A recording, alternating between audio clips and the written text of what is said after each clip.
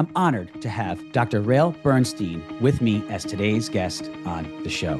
Rael is an amazing orthodontist who practices in Northern California, where he owns and operates a private group of 11 orthodontic practices. How did your practice grow and what did you do? And I said, you got to respect people's time. You got to get to the appointments on time. Don't make them wait for hours and hours.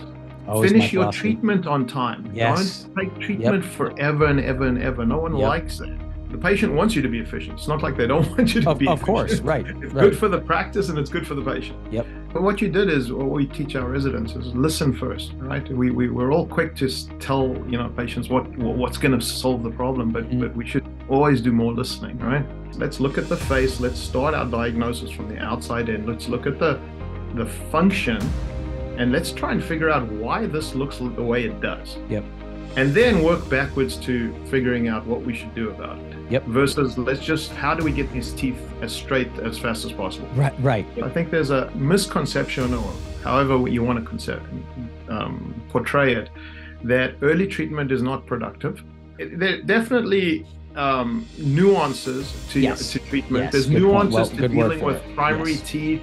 Not necessarily obstacles, but nuances. Yes, great point. But to understand the nuances and have a plan to overcome them before they happen, and then deal with them. It's not a big deal. What I've heard is like, wow, you're going to make the teeth straight as well, and what if they don't need a second phase? And I'm like, oh, that comment. What on earth are you talking about? I'm like, blood pressure. That's the best thing that ever happens if they don't need a second phase. Give them a nice smile sooner. Oh my gosh.